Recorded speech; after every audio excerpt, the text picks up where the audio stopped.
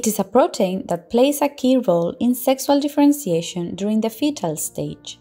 Independently of its role in fetal development, in the context of assisted reproduction, it provides information about a woman's ovarian reserve. Anti-Müllerian hormone is produced by the granulosa cells of the small antral and preantral follicles of the ovary from 36 weeks of fetal development until the menopause starts.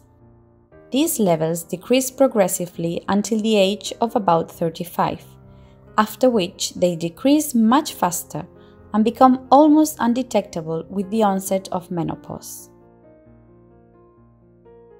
The ovarian reserve of a woman refers to both the quantity and quality of the oocytes she has in her ovaries. For this reason, it provides us with information about a woman's reproductive future and possibilities of reproduction.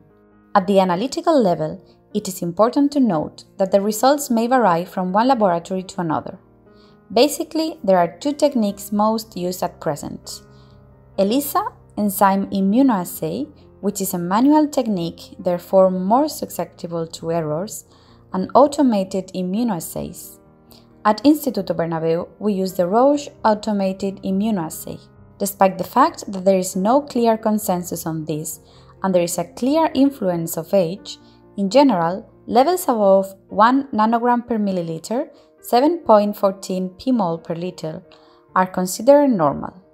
Low levels of anti-Müllerian hormone can be expected in women who have delayed their motherhood, but in women under 35, it can be an unexpected situation.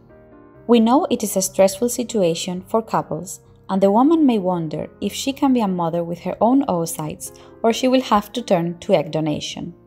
In one of the latest published articles, the results obtained in assisted reproductive techniques are discussed after evaluating 9,400 women, classifying them into different groups. One of these groups are women under 35 years old, and the anti-Müllerian hormone was low. This study provides information on which could be the assisted reproduction treatments when there is a discrepancy between the anti-Müllerian hormone values and the age of the woman. The study concludes that in women with low anti-Müllerian hormone values, the results in assisted reproduction treatments are optimal after 3 transfers of good quality embryos.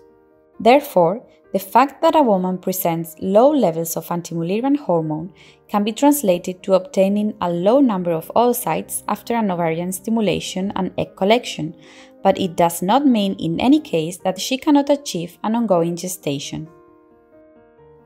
In view of this situation, it is important to individualize and optimize the ovarian stimulation process so that we can obtain the best possible performance from a woman's ovaries.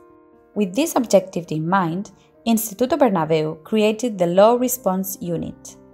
Design protocols aim to obtain maximum number of oocytes that guarantee an optimal number of good quality embryos in order to increase the probability of success.